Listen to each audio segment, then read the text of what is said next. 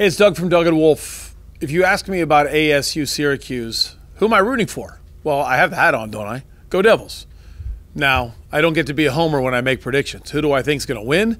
I think it's Syracuse. It's really simple. The way to beat the Syracuse zone is you move the ball quickly, get it into the short corner, then pop it back out for an open look at three. What has ASU not done in the last 2.5 months?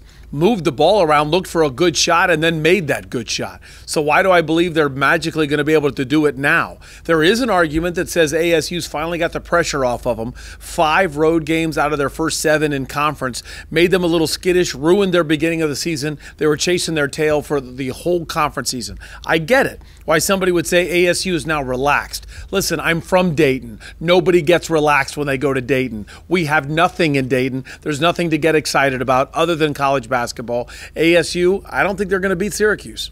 Hey, it's Andy Greenberg, producer of the Doug and Wolf Show and your morning sports anchor. I think ASU's going to have a tough time with Syracuse. They need all 3 of their guards to be on. They play a tough zone defense. They play slow. ASU likes to play fast. I think if Syracuse can control the tempo, they're going to win. But if ASU's making their 3-point shots, they're going to win. So let's just say, for the sake of being a local, I guess ASU's going to win, and I think that they can beat TCU because a lot of times these first 4 teams carry that momentum into the field of 64 and can get a win over an unsuspecting team, especially one that I don't think can prepare for a hot shooting team like ASU compared to Syracuse. They're 2 very different teams, so I think ASU is going to beat Syracuse and then beat TCU, but lose in the second round.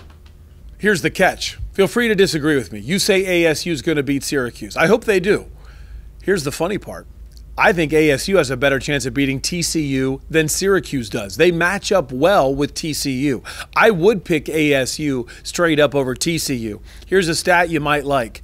In the 7 years at-large bids have been sent to the University of Dayton Arena, 6 of the 7 teams that won on Wednesday turned around and won another game on Friday. 6 of the 7.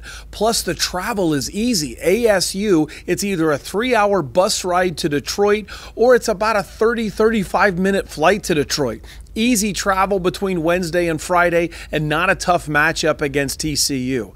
I say if you're picking ASU to beat Syracuse, then pick them to advance, but only one more game. 98.7 FM, Arizona's sports station.